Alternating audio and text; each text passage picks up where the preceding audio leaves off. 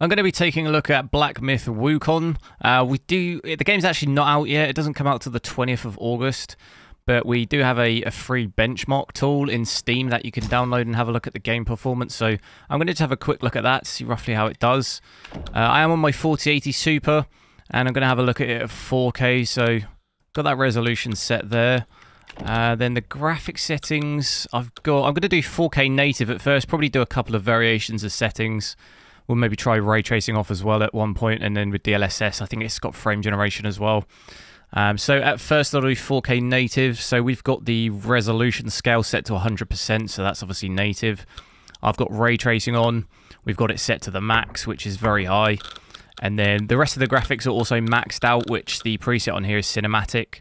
So I'll just show you the presets quick, but it's low, medium, high, very high, cinematic. So we've got everything maxed out at that. Now this game is Unreal Engine 5, so it's going to be interesting to see. I know it's been pretty poor performance in Unreal Engine 5 games, but I'll start the benchmark tool here. Do the first run. It's probably going to be brutal at native 4K here with ray tracing maxed out. I know graphically the game looked pretty incredible, so I'm not expecting massive things from this performance-wise. But we shall see. We have got MSI open here. But look at this, 14 FPS. Oof. That's like path tracing levels of performance. But the game does graphically look pretty incredible.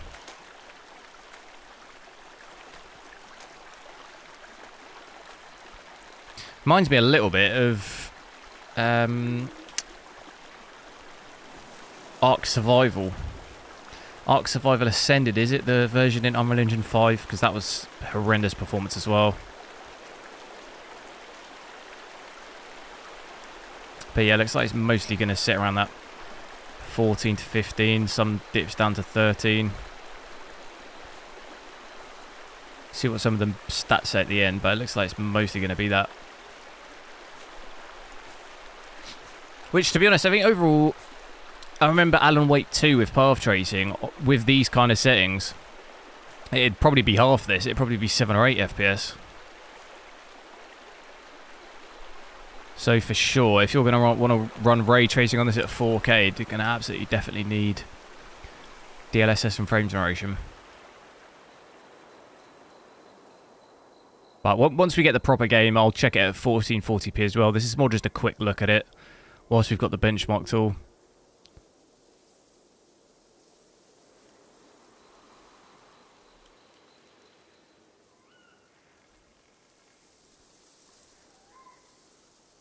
And I'll switch ray tracing off in the next run.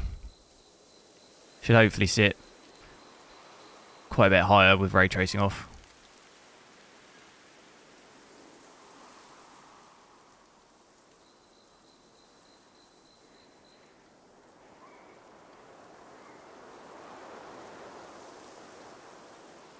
But these graphics on the environment though, looks great.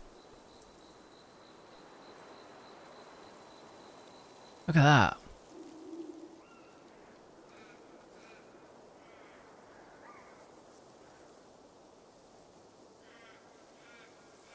So that's it, is it? There we go. So average 14, minimum 12, maximum 18. I think that is. It's slightly behind my overlay. Low 12 FPS. So doesn't look stutter-wise. Didn't look too bad. Like the lows aren't too bad. Let's, how do I exit this? Exit. I think what I'll do on the next run is I'll switch DLSS and frame generation on whilst we've still got ray tracing on, and then on the third run I'll switch ray tracing off at native. See how that does. So if I go settings, graphics, so switch DLSS on here, and then you can see current DLSS quality mode. So I think it's like 67, isn't it? So you can see it's set to quality here. If you go down, I think 50 is performance, isn't it? Yeah. I don't actually know what balanced would be, what the gauge is. Is it like 56 or 7 or something? But I'll leave it at 67 because I think I'm off my top of my memory, that's what DLSS quality would be at. I'll switch on frame generation on as well, and I'll apply that. Then Then I'll quickly run it with those settings. Should be a lot better. Can we hit 60 though? I think it probably... Will it hit 60? Probably no. I don't think it will it?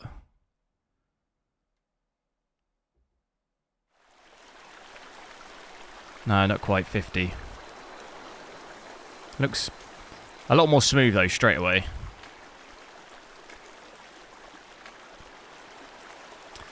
But I guess that's still over 3 times the FPS we had. So it's obviously quite a big difference for sure, and it makes it playable. You know, at 50 to 60, it would be somewhat playable. I know a lot of people like way higher. I'm not really entirely sure what kind of game it's like. If it's like sort of combat type game, I think, haven't really looked much into it. A bit like Ghost of Tsushima type combat, I guess, maybe? I don't know, you have to let me know. But I guess we'll find out in a couple of days anyway.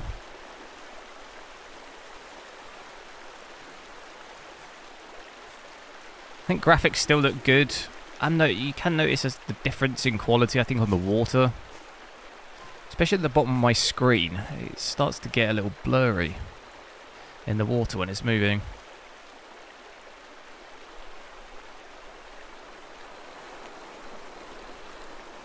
But you'd obviously much rather play it like this than you would at 15 FPS. So a little bit of a bigger range in the FPS here, I think.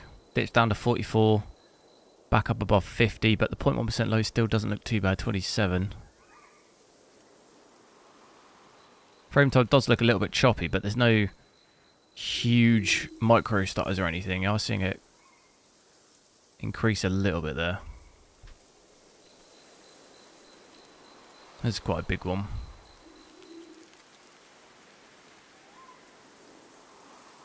And you know, I guess the lucky thing is that it is Unreal Engine 5, so the VRAM's not that bad.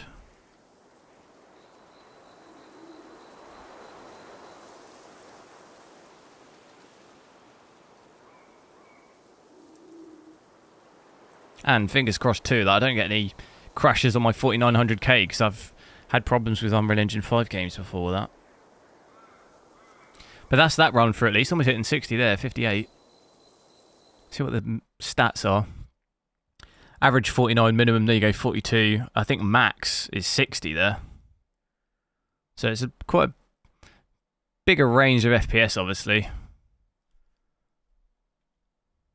But it still doesn't... Even the low there, 43, is not too bad. Definitely doesn't look too bad compared to some Unreal Engine 5 games we've seen. But I'll check it now. I'll go back to native and have a look with ray tracing switched off. See how much of a hit the ray tracing is in this. I'm expecting it to. I guess it's probably quite a lot. If I go, I'll switch that back to 100. Switch this just back to. So we're native. And so I guess look at this actually. Ray tracing, full ray tracing. Maybe this is path tracing. Is that what they're referring to by full ray tracing? This terminology. It's not quite clear what it is just by the description. So you can obviously switch ray tracing low or very high. I'm going to switch off completely. So it obviously doesn't explicitly say. It says full ray tracing, which some, by definition, is referring to path tracing, because that is technically full ray tracing, but it doesn't say enough information there to really... It's Unreal Engine 5, so it's got Lumen, isn't it?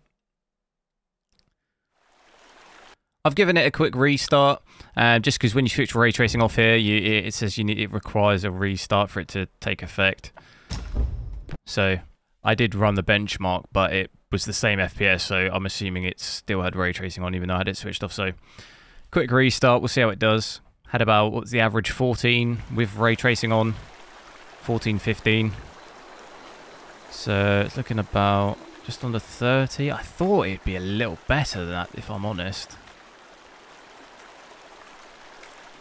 It's about doubled. I guess it's doubled my FPS. But I was expecting 15 FPS hit with ray tracing on. It's not really that bad, is it? Well, you know, normally expect it to be like 30 or 40, but I know this is Unreal Engine 5 and it's a little less heavier. But it shows how brutal this game is, even having all the graphics set to cinematic, still getting like 30 FPS at 4K. See, for sure, going to want this 4080 Super at least. If you want to play native, you're going to be looking at 1440p with no ray tracing.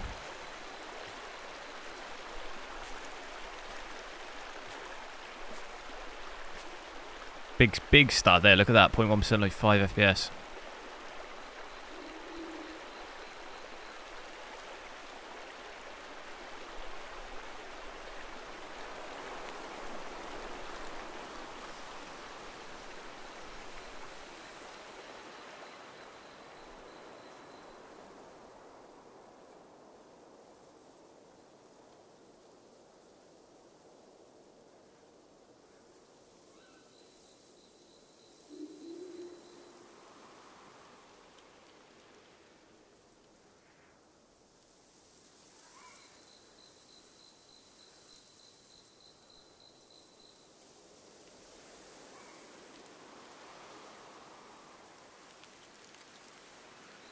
So frame time definitely looks quite a bit more choppier with ray tracing off. I thought it'd probably go the other way, so it'd look a little better, but it looks just as bad with it switched off. And obviously that big stutter we had, dropping the low to 5 FPS. Doesn't look like a huge difference in the hardware either. VRAM's fairly similar, power's fairly similar. See what the stats are like. Average of 30, high 35, minimum 14. Maybe that's when it booted in. A low fifth of 28 FPS. So not particularly amazing, but like I say, when the game fully comes out, I'll check it out at the other resolutions as well. But on this GPU, obviously looking at, I mean, a 4090, I think would probably even struggle here. If you've enjoyed this video, click one of the videos on the screen now to see me testing more GPUs, and I'll catch you next time.